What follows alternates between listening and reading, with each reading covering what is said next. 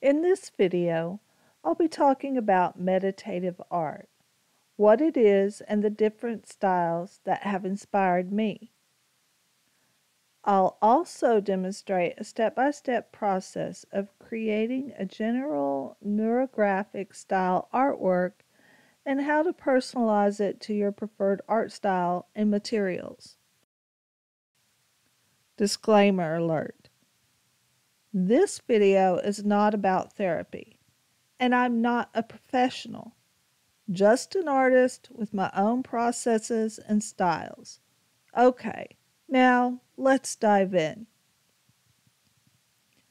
Meditative art can open your artistic mind up to new and creative opportunities, but enables your mental mind to relax and forgo any pressure to perform. Basically, it's fun and it's free. Shapes. I often draw a single shape, but various sized and at random. Then I use up old paints left on my palette to play with color. Lines and twists are drawn randomly and quickly. Then I round off any edges and color them in intuitively.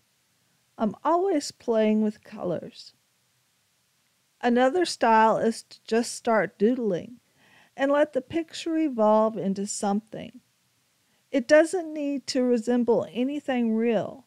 It's totally intuitive throughout the process.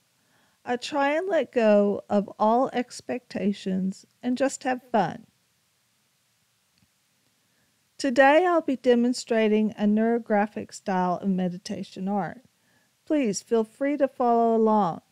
You can use the supplies that you already have on hand, but I'm using my small art journal, a fine liner Sharpie marker, a ballpoint pen, and my brush pen by Pentel. I started off with making curved lines all the way across the page at random. Yes, it looks like scribbles, but stick with it. Remember, there is no right or wrong in this, and it's all about following your gut instincts. Next, take anything round to trace. I enjoy using my circle template. You can find the link to it below in the description on my Amazon favorites links. At random, draw circles, and I'm using my Pentel brush pen for thicker lines. I'm also varying the circles in size.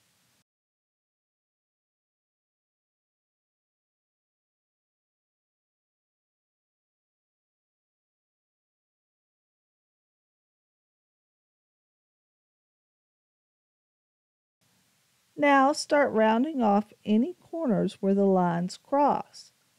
Think of flowing vessels or a trickling stream of water. Don't rush this process.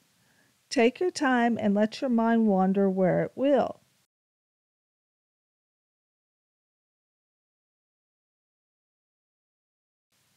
I find this very calming, but one surprising thing that I noticed about this was how it trains your brain to see it from two different perspectives. One is just the lines, but then your mental eye switches to see the negative space and really see round shapes forming.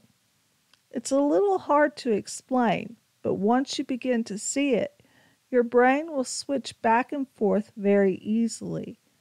This is the number one thing that I have noticed that really helps my painting works. Your subconscious brain is being exercised. I decided to play around with color too. I used markers to make colored lines.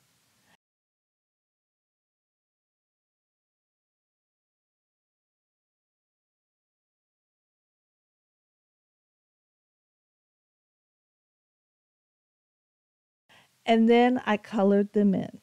I encourage you to try out some of these ideas using the supplies that you already have. Let me know down in the comments below if you try them and what your thoughts are. And please give this video a thumbs up and subscribe for more art tips, reviews, and painting demos. Thank you.